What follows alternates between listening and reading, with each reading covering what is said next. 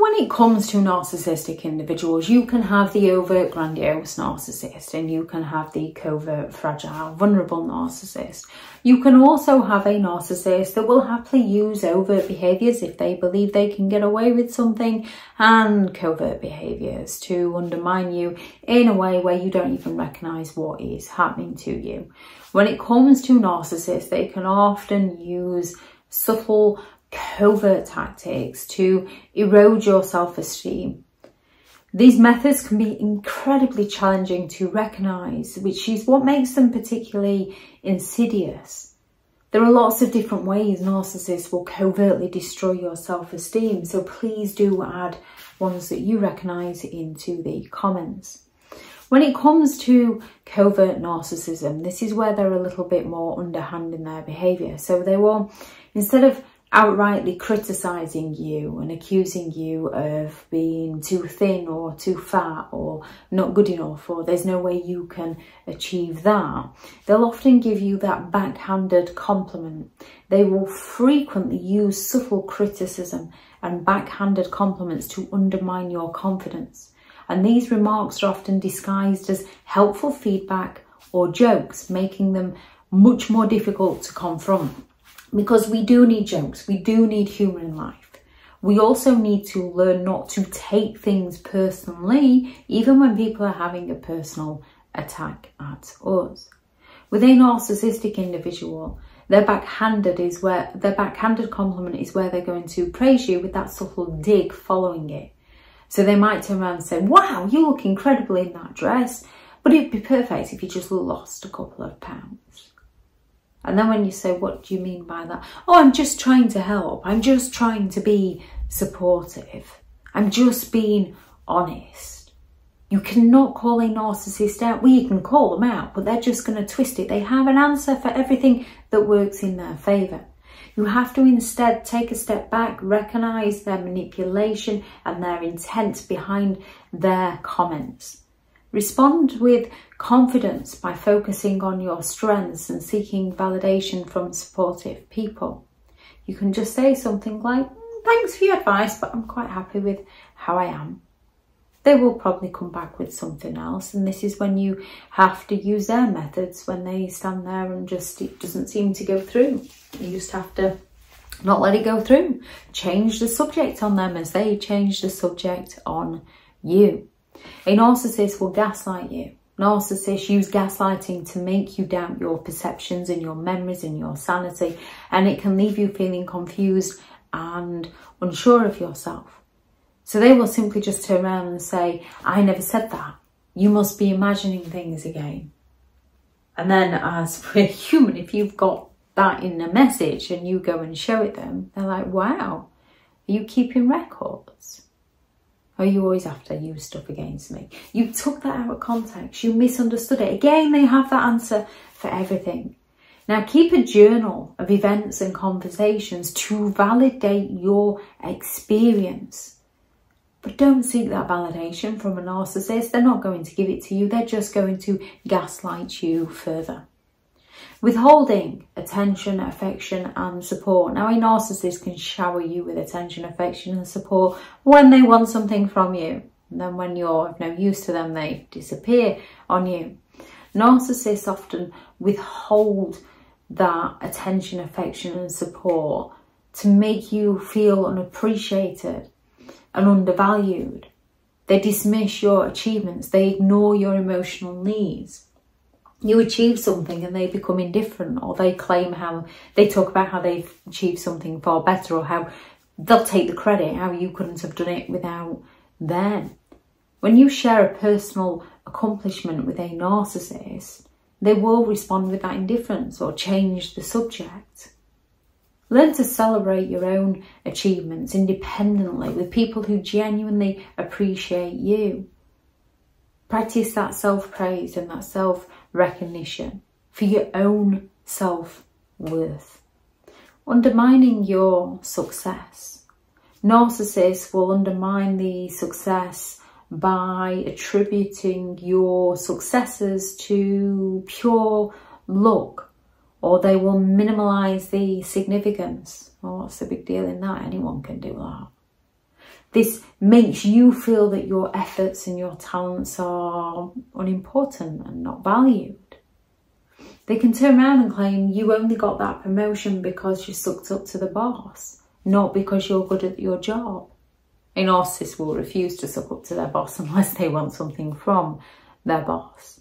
So again, it's partly their projection. They don't recognise your hard work and they don't want to. You have to recognise your hard work and take pride in your hard work and validate yourself. Don't look for that external validation. Keep a record of your accomplishments to remind yourself of your capabilities and your achievements. Silent treatments and stonewalling. People can fall silent for various reasons. With a narcissist, it's a pattern of behaviour. When their parents call them out or say no, when their children quiz them about something they don't want to be quizzed about, when their partner calls them out, they fall silent on their friends, their parents, their partners, their children. It's who they are. Narcissists use the silent treatment and stonewalling to punish and to control you. They withdraw communication to create those feelings of isolation and unworthiness within you. After some of the most minor disagreements, they can refuse to talk to you for weeks or days. They can block you on social media, leaving you anxious and desperate to communicate with them. And then when they unblock you and you can get in touch with them, they gaslight you and claim that they never blocked you. You must be imagining things. There must be a glitch with the system. Understanding this behaviour is a form of manipulation. And stop internalizing the blame. Instead, focus on maintaining your emotional well-being and seeking support from supportive people while distancing yourself from unsupportive people. Triangulation.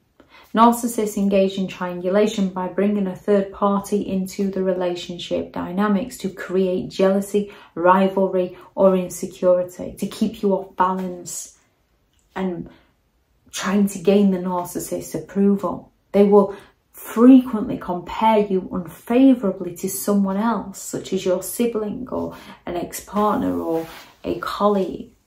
Recognise the triangulation tactic for the manipulative manoeuvre that it is. Trust your own worth and avoid competing for the narcissist's approval. The person who wins is the person who walks away. Focus on healthy relationships that affirm your value. Projection. Narcissists will go all out to project their own insecurities, faults, flaws, mistakes and wrongdoing straight over to you, making you feel responsible for everything that they do wrong, for their negative traits. This deflection erodes your self-esteem and shifts the blame onto you. Narcissistic individuals lack empathy, so they are some of the most uncaring people you could ever meet. They're very self-centered, so they're some of the most selfish people you could ever meet. Yet they themselves will accuse you of being selfish or uncaring whenever you dare to say no to them so that they can manipulate you and get their needs met by you. Identify and reject their projections. Understand that these accusations are more reflections of the narcissist's own issues. Reaffirm your quality clarity from yourself and from supportive people. Covert tactics used by narcissistic individuals erode your self-esteem and can be very challenging to recognise and confront.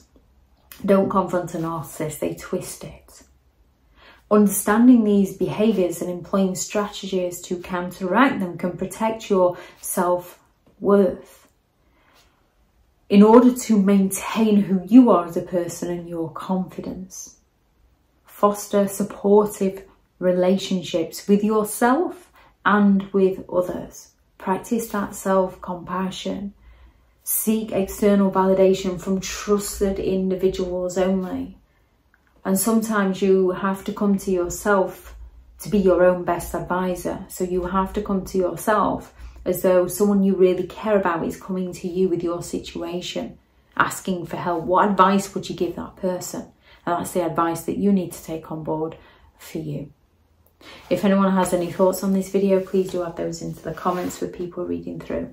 Thank you very much to all the returning subscribers and your continued support with the channel. It's greatly appreciated. If you are new to the channel, I'm Elizabeth Shaw. This channel is all about narcissistic behaviour to give you more understanding of the people you might be dealing with within your life, how to handle yourself around those people if you cannot go no contact, and different methods to find what works for you to help you understand and overcome narcissistic and emotional abuse. If you do find the information helpful on the channel, please do subscribe. If you are looking for further help and support in understanding and overcoming narcissistic and emotional abuse, I do have several online guides available, and those teachable links are in the video description. If you're looking for someone to speak to, I have partnered with BetterHelp, and their sponsored link is also in the video description. I do also have several books out on Amazon: 15 Rules to Deal with Narcissistic People If You Cannot Go No Contact, a Narcissists Handbook, which is the ultimate guide to understanding and overcoming narcissistic and emotional abuse, and how to create boundaries around those who do not have any respect for your boundaries. They'll be in the description also. There is a new book coming out on the hilarious and sometimes horrifying memes and the meanings behind these memes to help understand and overcome narcissistic and emotional abuse. Go out there and create the day that you deserve, because you do deserve to have an amazing day. Bye.